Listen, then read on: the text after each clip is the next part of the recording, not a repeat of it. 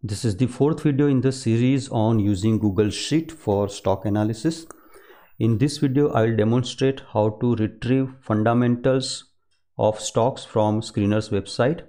Specifically, I am going to retrieve market capitalization, ROCE and ROE percentages, PE value, book value, and current price of stock from Screener's website. Once this is done, I am also going to highlight stocks based on our specified criteria. This is what we will learn in this video. Let's get started.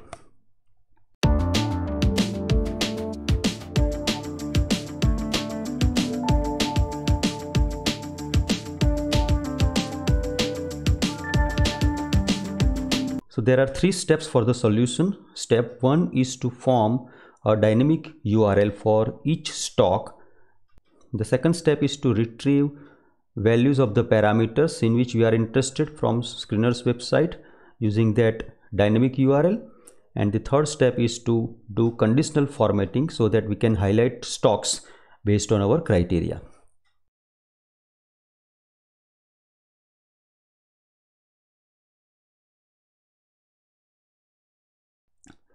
Step 1 is to form a dynamic URL for each stock. So let's open Screener's website.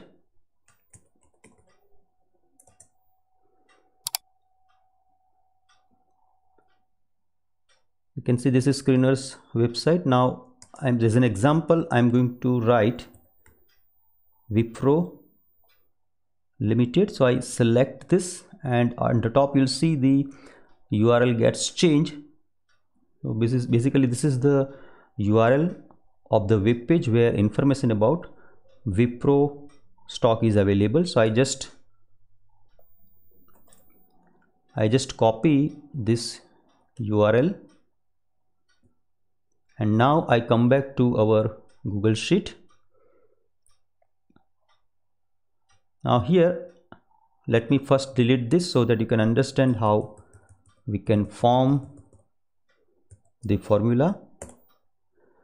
Now I'm going to write a formula to create dynamic URL here. Let me paste the copied URL here, and let me increase size of the URL so that you can understand what I'm writing. So here you can see we have Wipro word. Now this Wipro word part I am going to replace with the value of B5 cell. So let me copy this formula in the C5 cell, and here I am going to change this word with value of B5 because at B5 location name of the script is present. So let me write B5. Now we have to use string concatenation operator ampersand to concatenate cell value with hard-coded values.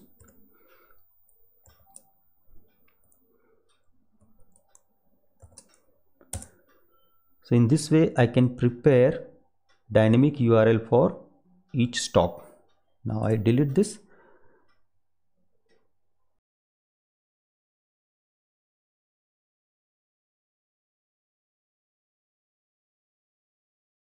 Once this is done, the second step is to retrieve information about all these parameters.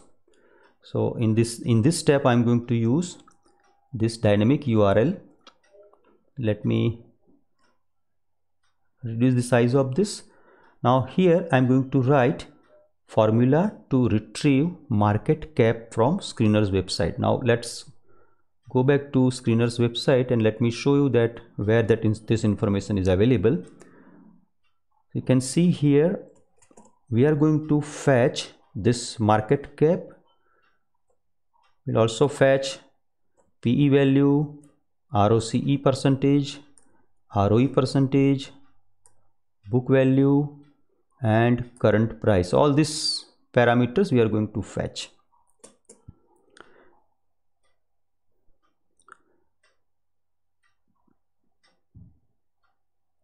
Now to do that, we are going to use formula called import XML. So this import XML will take URL of the web page where data is present, and then we are going to write XPath query corresponding to the information in which we are interested. So here as a URL I am going to write this dynamically formed URL. I am going to freeze the column number.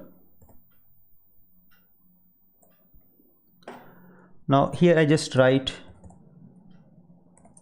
empty string.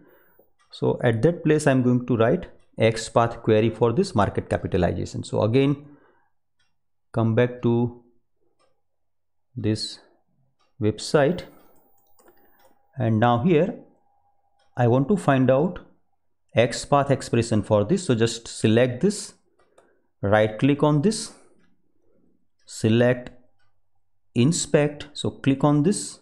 Now right hand side you will see the DOM representation. So here you can see that DOM representation of complete HTML. So I just right click on this.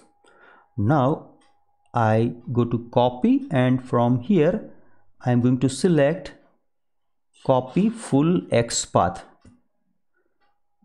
And now let's come back to Google Sheet, and now here we are going to place that XPath query value for that market capitalization, and I'll hit the enter key. It will take a while and it will load data. So now you can see market cap for Wipro is 350,694, and that you can also find on the screener's website. Now in the same way I can retrieve other parameters. So let's see how to do it for say ROE. So again I'm going to use similar formula. So again I'll write say import XML. Now my URL is present here.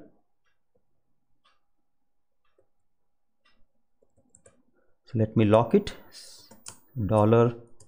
$C5, that's the URL, and at present I keep path as empty and hit the enter key. Now let's find out XPath expression for ROE percentage. So again come back to this web page on screener, that is for Wipro, and now I'll select this ROE percentage.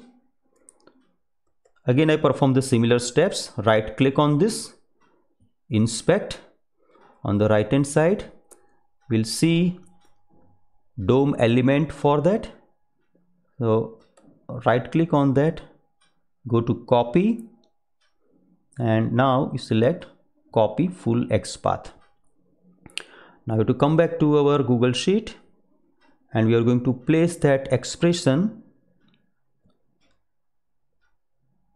in the second parameter. So write it, and shortly you'll see value of ROE gets loaded from screener's website. So you can see it is matching with this value. So in the same way we can retrieve all other parameters. So I'll show you the formula that we have written for each. So for ROCE you can see this is the XPath expression. So you can find out it in same way. Same way you can see it for PE. So this part is changing. You can keep focus on this, you'll get idea where it is changing. Same way for say book value, and same way for current price. So now let me copy this formula for all the parameters for all other stocks. So once I do that, you'll see that values will be downloaded automatically from Screener's website. So you can find out all the values of the parameters in which we are interested.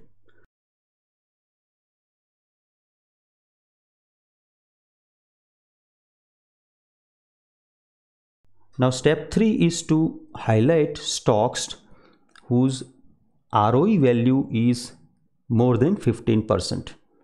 So you can see here Wipro has ROE 19.6.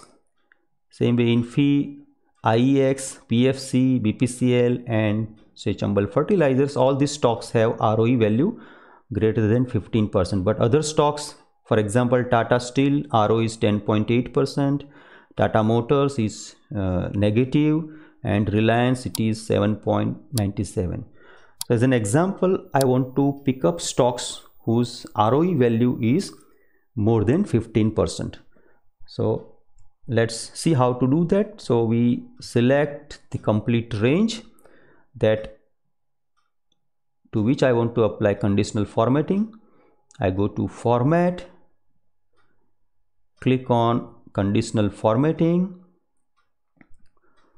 Now here I already applied it, so I'll show you how to do that. So this is the range to which I'm going to apply this conditional formatting. Now from the format rules, we have to select the last option, that is custom formula is, and as a formula we have to write equal sign and then the first cell reference, that is F4, which contains our ROE value and that is greater than or is equal to 15. So we write this as formula, and from here you can pick up the color. So you can see I picked up green color and just say done. And now you can see all the stocks which are matching with the specified criteria will get highlighted automatically.